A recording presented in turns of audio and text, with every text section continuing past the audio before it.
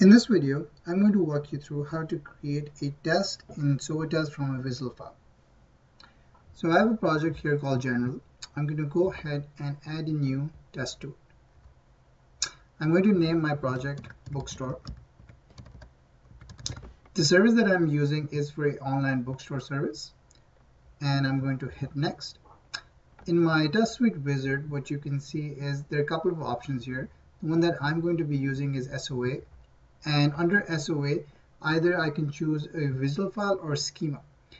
I'm going to go ahead and select visual and hit next.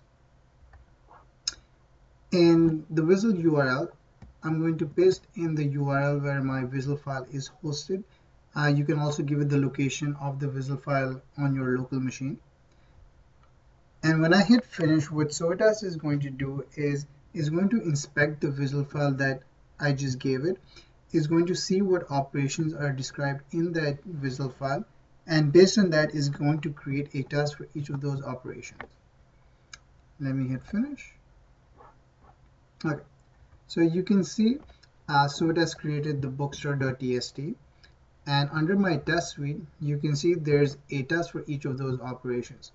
As this was an online bookstore, you can see the operations also based on that. So there's something called search item by title, get items in cart, add items to cart. So let me take a look, inspect one of those. If you click on add items to cart, you can see there's information about what the request message should look like.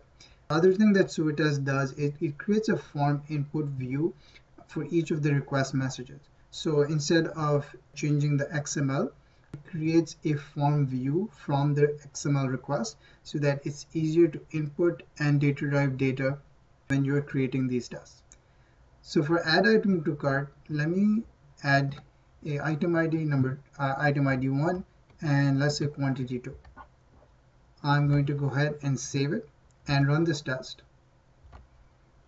You can see the test succeeded. I'm going to expand it and take a look at the traffic here.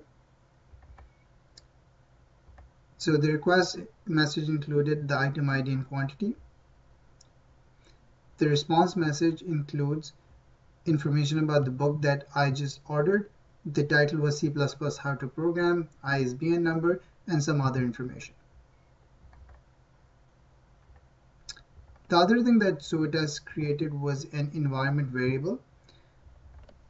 It added the endpoint and visual location as a variable. And what that allows you to do is if you want to change the endpoint or if you want to create multiple environment variables, you can go ahead and do that. For example, you might have a separate environment for production, for testing, for development. You can go ahead and do that and select whichever one you want to use at a certain point, instead of going through each of those tests and changing the endpoint individually. And that was how to create a test in SOATest from a visual file.